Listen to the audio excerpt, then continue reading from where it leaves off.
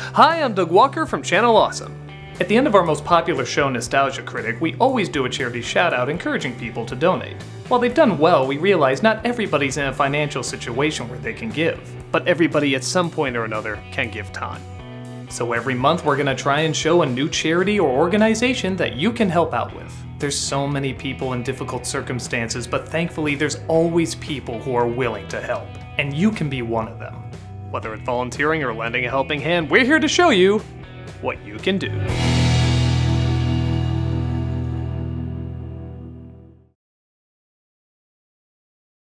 I'm Michelle Zurkowski, and I'm with the Oak Park River Forest Food Pantry. And how long has this place been here? It's been open for 40 years. You're celebrating the 40th We're celebrating year this year. our 40th anniversary this year. Our mission is to end hunger.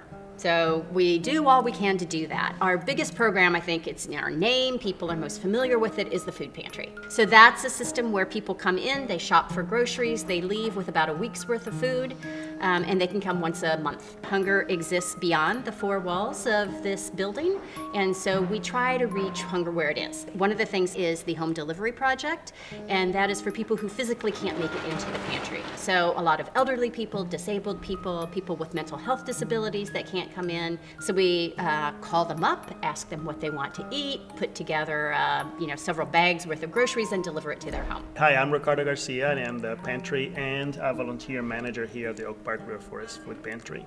Now, if someone wants to volunteer, what process do they have to go through? I mean, there's a lot of various ways you can volunteer, but let's say they want to come here and help out. Yeah, so individual volunteers who are interested basically will have to go through an orientation where we explain what our mission is, what our vision is, and the values that we hold here at the pantry, and also explain the portal. We have a volunteer portal where every volunteer gets their own, personal login and is able to see the schedule and see how they want to get involved. We also have a program in the summer. Kids, that get free and reduced lunch during the school year. When summer's on, there's no school, there's no food for those kids. So we have a variety of summer programs that are targeting those children to make sure that they get food. When we have people come in to shop at the food pantry, they wait in this large waiting room, and sometimes people have to wait quite a while. If we've got 100 or 150 people coming on a day, you're gonna wait a little bit. If you're here waiting for your chance to shop, then one of the things that we do is sneak in some education. So we, unique among pantries in the region, have a nutrition education program. And so we have a couple dietitians, we have several dietetic interns that come in, and they will do a presentation on a particular topic one month. So it might be diets that are good for hypertension. And then they'll do perhaps a food sample with food from the food pantry. They'll give some recipes, they'll talk to people about what their disease states are and what they know about diet, and then help people shop through that way. What are some of the various different ways that people can volunteer? Absolutely, and so volunteers are able to choose whether they want to be involved with clients directly, so those are client-facing shifts, and so, or if they just want to be, like I call it, backstage. They want to help bagging, sorting through donations. When we have food drives, we always have a big need for groups or many volunteers to come and help us check every date, every condition of every product. We also offer cooking classes a few times a year, and we do take people to stores to actually give them a tour of a store and say, this is how you shop when you're looking to manage your diet for diabetes on a SNAP budget. SNAP is the Supplemental Nutrition Assistance Program, food stamps. You were talking before about something you were going to start along those lines that sort of shows what foods you can kind of have in bulk and what are not the best to have in bulk with the, was it the red, yellow, green? It's the swap programs. It's a traffic light system. Like red foods are things that you should stay away from. Yellow foods are things that you should eat, but in moderation, and green foods are things you could have all the time. So a green food would be all of your fresh fruits and vegetables. And a yellow food might be a protein, like peanut butter, for instance. It's a protein, you need some of it, but it's also fairly high in fat and salt, so you don't want to eat a ton of it. And then red foods would be, pie. Stuff we shouldn't eat, but we usually do. We shouldn't eat it all the time, but once in a while it's fine. When I came into this, I mean, obviously I know what food pantry is, but I didn't know too much detail about it. There's a lot of things I found out, like I didn't know you could actually, there's like a menu you can choose from of stuff, and I always thought, well, whatever it is, that's kind of what you're given, but they can actually go and choose what they like. You look out for allergies as well and stuff like that. What's a perception that people probably have about food pantries that aren't true, or what's something that maybe people aren't aware of when they come to a food pantry? I think that people often think it's a really sad and, dour place, but it's not. This is a really friendly, welcoming place. We often have a musician that plays for people while they're waiting in the waiting room. There's this interactive aspect where you're learning something new when you come.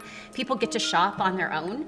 So we have categories of products. So for instance, there's a beans section and there's a meat meal section, and people can choose within those sections, and it matches up to their family size. So we try to focus on equity in those kinds of ways, making sure that it's fair across the continuum of people that we serve. There must be a lot of interesting stories here, people that want to help out. What are some of the most amazing stories you've heard? The musician, that he comes in twice a month and plays for our clients for free, just because he wanted to give back to the community in that kind of way. We had a woman recently, her company, instead of giving holiday gifts to their clients, decided what they would do was support their employees, their passions around nonprofits.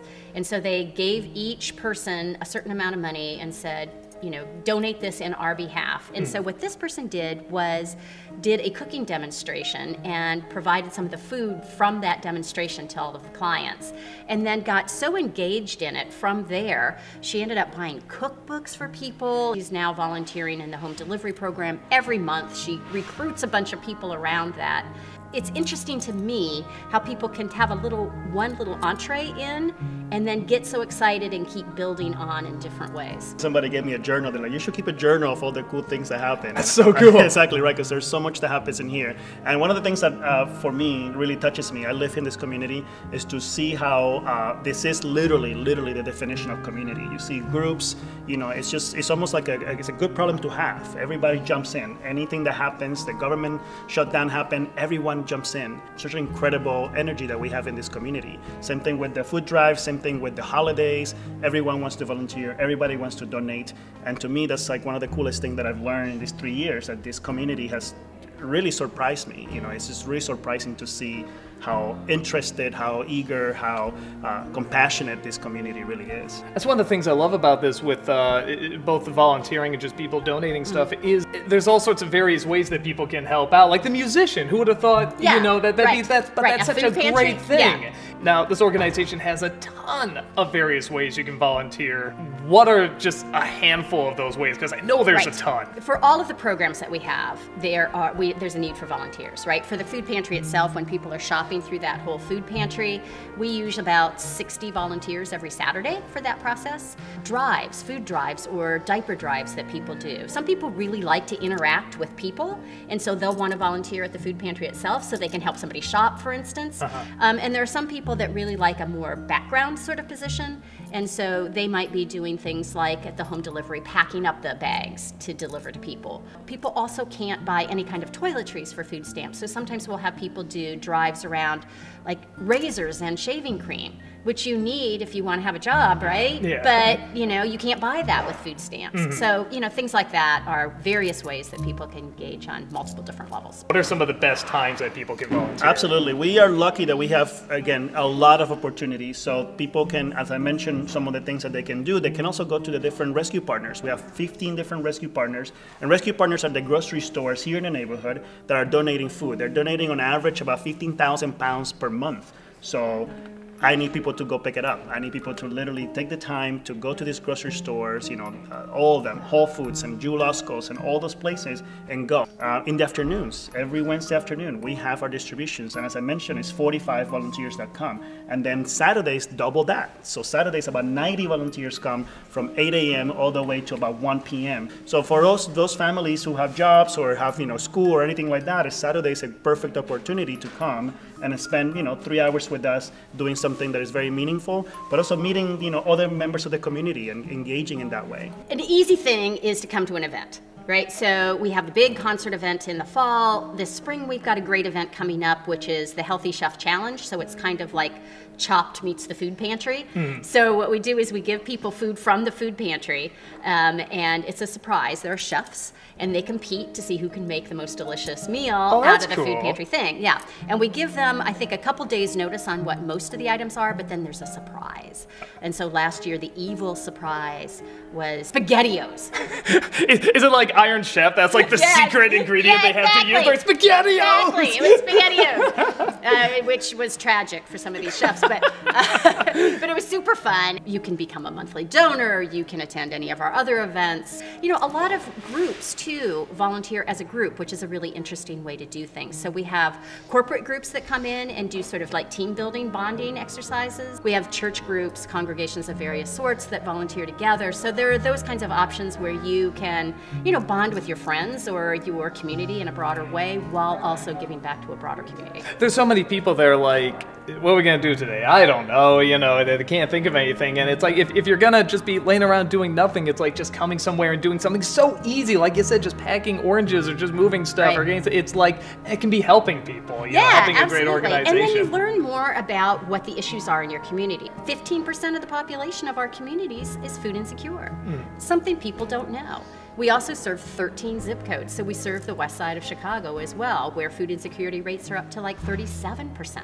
So it's a huge issue in our area, but one that often goes under the radar because you can't see a hunger person. That education and that broader community understanding, I think, is an important part of the work that we do as well. Talk about this kid that saw there weren't many diapers available and just sort of took this idea and ran with it. This story's amazing. Yeah. So this was many years ago. So I did a presentation at a real estate agency. And the woman went home and she was talking to her sister who had a young child about that. And one of the things that surprised her was you couldn't buy diapers with food stamps. And so this little boy, Aiden, was there listening to this. I think he was 6 at the time. And he got very upset about it. And so he went to his room, got his piggy bank, and came back to his mom and said, can you take this money and buy diapers? This is like out of a Hallmark movie. I know. The next year he decided he wanted to do it again, and he had figured out on his own, so now he's like 7, that adults sometimes need diapers too. So he asked his mom to buy some adult diapers. And then he's just continued to build this program. I think he got a lot of positive feedback, like what we're doing right now, right? He's turned it into a whole fundraising campaign he does every year. This year he drove up with a U-Haul full of diapers. Every size of diaper, every size of child diaper, every size of adult diaper. And didn't you say like he also threw out like the opening pitch at a game or something? Yeah, he threw out the opening pitch at the Sox game a couple of years ago. What is the Surplus Project? You were talking about that earlier. The Surplus Project, yeah, no, this is awesome. So we have, our main goal is to end hunger, but we also are very concerned about food waste. And so one of our priorities is to make sure there's as little waste as possible. And one of the programs that we've developed, I think it's now 5 years old, is called the Surplus Project.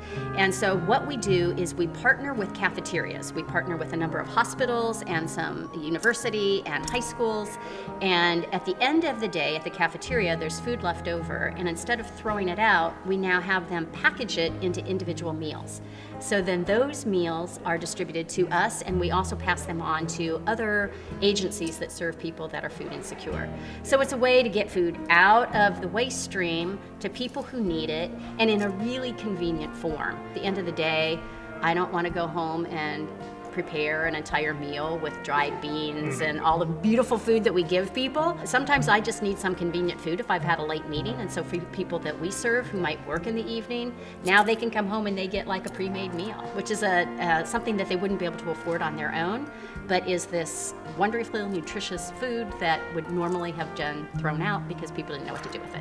I think it's wonderful not only what you do here, but that just so many people that want to give, and so many organizations want to give, and just every little thing, an individual wants to give, a group wants to give, and you utilize all of it. I can just say I had kind of different ideas of what a food pantry was like, kind of what you said. I mean, it's like you always think, oh, it's going to be kind of like a downer place, but you're doing good. But it is very positive. It is very upbeat, and there's so many various ways that people can help out and volunteer. If they want to volunteer or they want to donate, when you look right at that camera and tell them where they can go online.